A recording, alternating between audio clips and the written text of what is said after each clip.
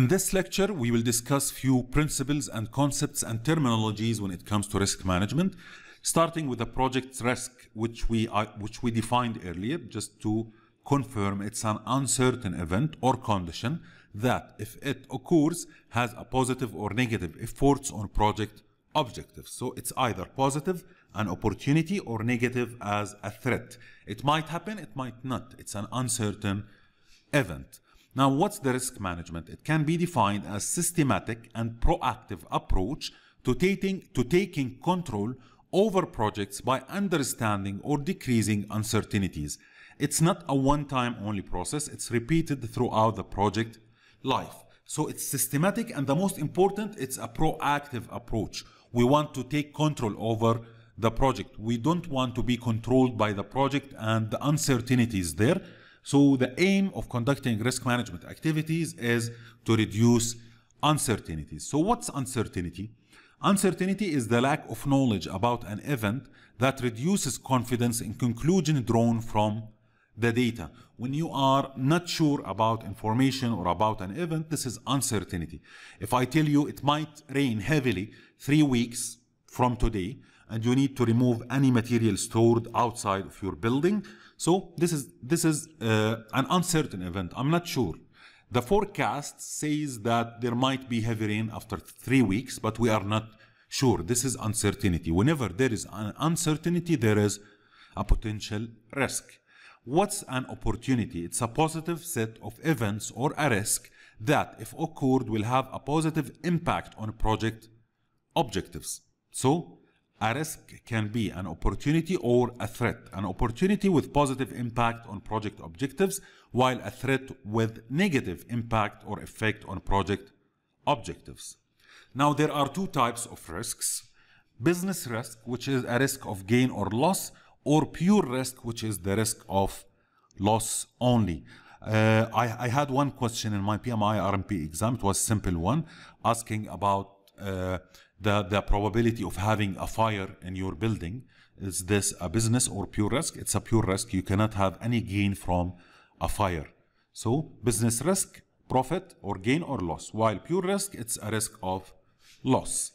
And an identified risk has two key dimensions. Any identified risk should have two key dimensions. The first one is the uncertainty, described using the term probability, sometimes likelihood. So uncertainty, probability, and likelihood, three terms for the same concept. What's the percentage of this risk occurring? 40%, 30%, 50%. This is the probability or the likelihood or the uncertainty. The second dimension is the effect, described using the term impact, and it's known sometimes as consequences. What's the impact of this risk? A loss of $500,000 saving in 3 weeks or 2 weeks of the project schedule. This is the impact. So it is something like the first name and the last name of any human. Any risk should have the probability and the impact identified. Now, what are the 4 risk factors? Starting with the probability, which is the likelihood that a risk will occur. The impact, which is the effect on the project if the risk occurs. Expected timing, when during the life of the project the risk might occur. At the beginning of the project, at the end of the project, this is the expected timing. The frequency of the event, how many times the risk might occur during the life of the project. These are the 4 risk factors: probability, impact, expected timing, and frequency of the event. Now, what are the risk acceptance levels, known sometimes as the risk attitudes? How is your organization thinking about risks? What's their appetite toward risks? So it can be identified, the risk acceptance levels, as one of these 3 terms. Starting with the most high level one, which is the risk appetite. It's a general high level description of the acceptable range of risk, so it's very high level. The risk tolerance, it's more detailed than the risk appetite. It's the measurable amount of acceptable risk. It's measurable. The risk threshold, the last term, and it's the most specific one. It's the specific point at which risk becomes unacceptable. So how you are going to identify the risk acceptance levels for a key stakeholder in your project or your organization? through using one of these terms, the risk appetite, the risk tolerance, or the risk threshold. The risk threshold, for example, your company cannot accept any risk with an impact of more than 10,000 US dollars loss. This is a risk threshold. So any risk with higher impact than 10,000 US dollars loss, in this case, you should escalate it and refer back to your management. This is an example of the risk threshold. Usually in projects, risk exists at two levels. Project risk management should consider addressing both risks, starting with the individual project risk, which can be defined as uncertain event or condition that, if it occurs, has a positive or negative effects on project objectives. It can affect the achievement of the project objectives. The overall project risk, it's the effect of uncertainty of the project as a whole. We are not talking about individual risks, we are talking about the project as a whole, arises from all sources of uncertainty, including individual risks, representing the exposure of the stakeholders to the implications of variations in project outcome, both positive or negative. So you will deal with individual project risks and overall project risks. Now, risk attitudes, which is a similar term to the risk acceptance level. The risk attitudes of project stakeholders determine the extent to which an individual risk or overall project risk can matter. And this is what I told you earlier.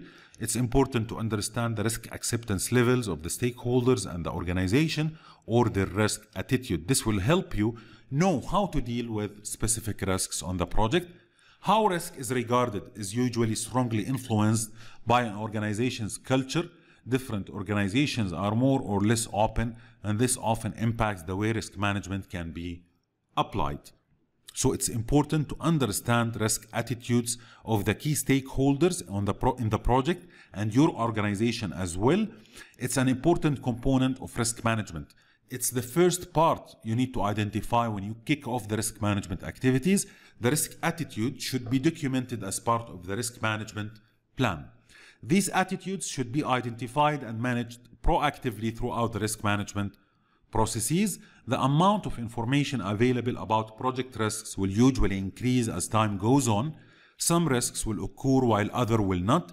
New risks will arise or be discovered, and the characteristics of those identified might change.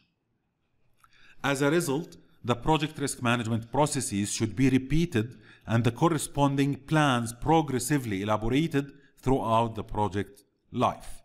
The frequency and depth of reviews and updates will depend on the nature of the project, the volatility of the environment in which the project is being implemented, and this is similar of the degree of complexity and the innovation in your project required will direct the amount of efforts you need to spend on the risk management activities. It will also direct the frequency and depth of reviews and updates needed when it comes to risk management.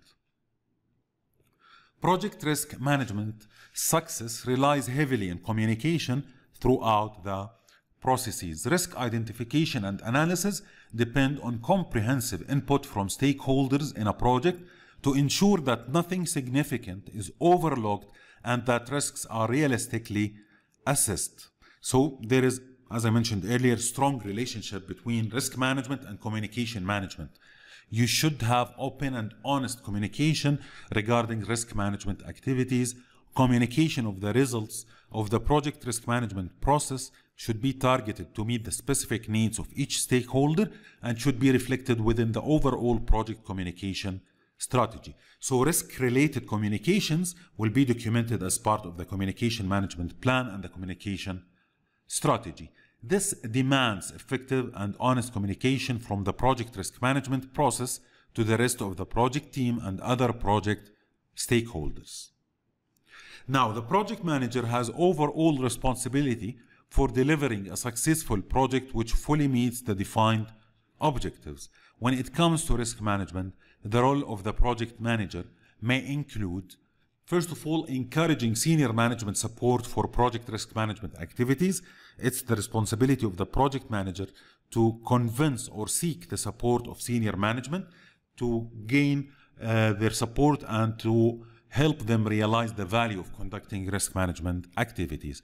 Developing and approving the risk management plan, so it's the responsibility of the project manager to develop and approve the risk management plan, facilitating open and honest communication about risk within the project team and with management and other stakeholders, approving risk response strategies and the actions associated with these strategies before implementation, regularly reporting risk status to key stakeholders with recommendations for appropriate strategic decisions, monitoring the efficiency and auditing risk responses for their effectiveness and documenting lessons learned.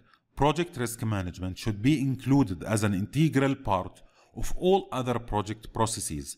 Since project risks can affect project objectives, anyone with an interest in achieving those objectives should play a role in project risk management. And the last thing to mention in this lecture, that roles and responsibilities for project risk management should be clearly defined and communicated, and individuals should be held responsible and accountable for results. Also, the roles and responsibilities of risk management will be documented as part of the risk management plan.